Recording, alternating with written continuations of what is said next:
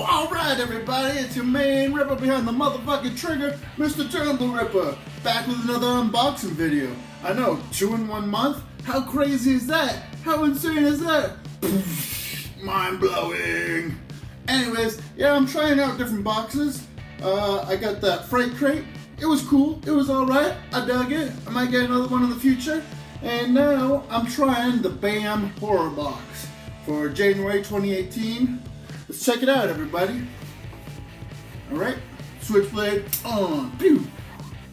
And how's this motherfucker open? Right here. Here's the seam. Straight down the middle. Easy peasy, lemon squeezy. Digging it. Put the switchblade over there. Don't want to cut myself, because that's not cool. Well, unless you're into cutting yourself. That could be cool. Okay, how does this Mamma Jamma open? New box is out. I had the damn thing upside down. Look at that. Bam. I should have realized when the big old BAM should have been on top. BAM on top? I like the way that sounds. It's just full of tissue paper. I'm throwing it away. Ah! Just kidding. JK. JK. Throw that. I will throw the tissue paper over there though. So I'll pick it up later. Pick it up! It could be like a Sky Kid. Pick it up, pick it up, pick it up. Alright. Well, a few little fun things. Valley Drugs, Nancy Thompson, 1 or 2 sleep anxiety, Hypnocil. That's a pretty cute little item. I dig it.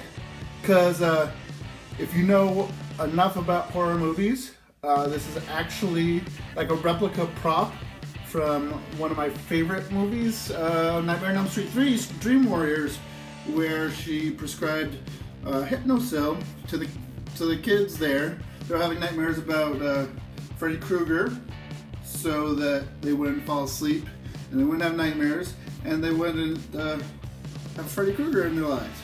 But of course, he still got them. But it was a fun movie, great movie, cute little prop. I'm gonna put that in my bathroom down here. You know, people, I might put some like Mike and Ike's or Good and Plenty's or something in there so that there's actually something in there, because right now it's just an empty pill bottle with the label on it. But it's cute. It's a really cute item, fun item. I dig it. Something wrapped in plastic. What can be wrapped in plastic? Oh my goodness, look at that. That's hardcore. It's like a sculpted little Pazuzu head. Exorcist. That's really cool actually. That it's like, it looks like it's handmade at least. Sculpted. And it looks like an authentic prop replica. Prop replica. I did it. It took me a couple times, but I said prop replica. So there's 2 prop replicas. We got the drug, we got the Hypnocil bottle, we got the Pazuzu sculpted head. Fucking really cool stuff from BAM Horror Box. I'm digging it. I'm loving it. I like it. I love it. I need more of it. Let's see what else is in there. There's gotta be a couple more things. Enamel pins. Enamel pins are still hot. I still dig them, but I'm running out of places to put them. I got this vest. Sexy vest. I got a jacket. What is this one though? Limited edition enamel pin. Salem's Lot. Designed by Creator Destroy. The pin is limited, released 250. I love that. And, you know, anything exclusive, anything limited edition, I dig.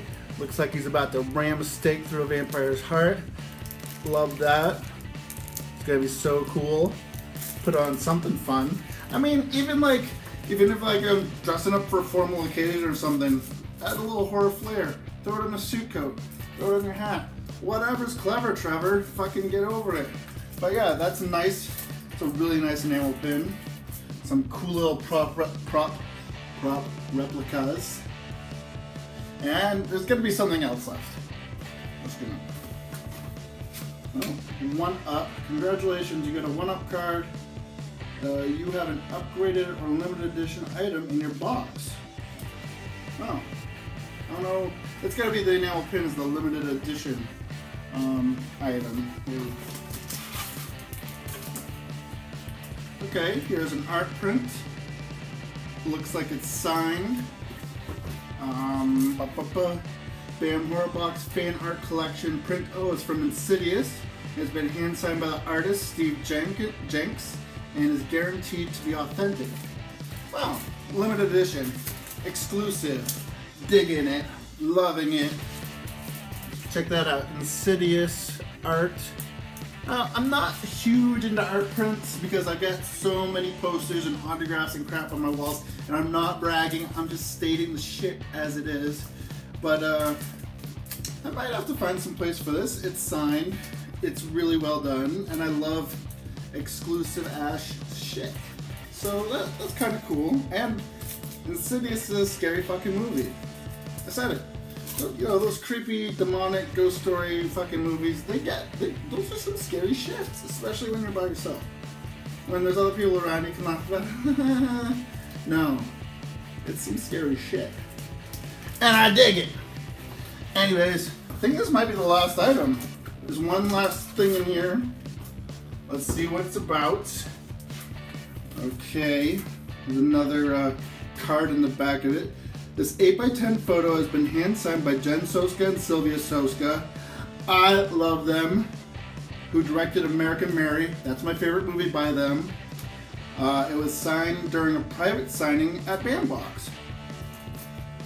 That is a very sexy photo of two very talented women. I'm a big mo, but I can still appreciate that they look sexy. The only thing, and I have to mention this, I met them at Days of the Dead Chicago, and I paid back in, what was it, November of 2017? And I had them autograph an 8x10 for me. So it hasn't been that long a time. It's February, this is a January box, that was just November. And it was about 80 bucks for an autograph by these two beautiful women. And that's fine. I loved meeting them. They were two of the sweetest people I've ever met, celebrities I've met at horror conventions. Full of hugs, great hugs. But, you know, you pay 80 bucks for an autograph and then you get one in a BAM horror box, and it's just like, well, I don't really need two, but I'm happy that I do have two. Yeah, I will definitely frame this one as well as the $80 one I paid for, and I don't regret that at all because they're such sweethearts. I'm so glad I get to meet them. And I'm gonna mention this really quick. Big shout out to Terra Threads for their Soska Sisters t-shirt line, and also a big shout out to Atomic Cotton for their limited edition Soska Sister t-shirts. So check out Atomic Cotton and Terra Threads for all your Soska Sister fashion needs. But yeah, really cool autograph. Anybody has any complaints about this box and they've never met these two, you just saved yourself a buttload of money, and that's an amazing autograph. Good for them. Love these girls. Yeah, so this is my first BAM horror box. I've never gotten a box without a t-shirt, but it's okay because I have a million fucking t-shirts. So I like the prop replicas. I like the enamel pin. Art prints I'm not too big on because my space is already full of shit. And I would have to say that the autograph is amazing. I wish I didn't already have it, but I'll frame both of them, I'll put them both up, and I will enjoy both of them because they're sweethearts and amazing. Anyways, here's a little sheet that BAM Horror Box included to let you all know what you got. Thank you for ordering BAM Horror Box.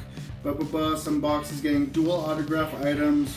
Also be on the lookout for A1UP card to see you got an item with a more limited release. If you aren't part of the BAM community, we want you there, trade items, enter contests, stay up to date on information. That sounds like a lot of fun. Like a little Facebook community thing. I'll have to get into that. But yeah, BAM box signing with the Soska Sisters, exclusive.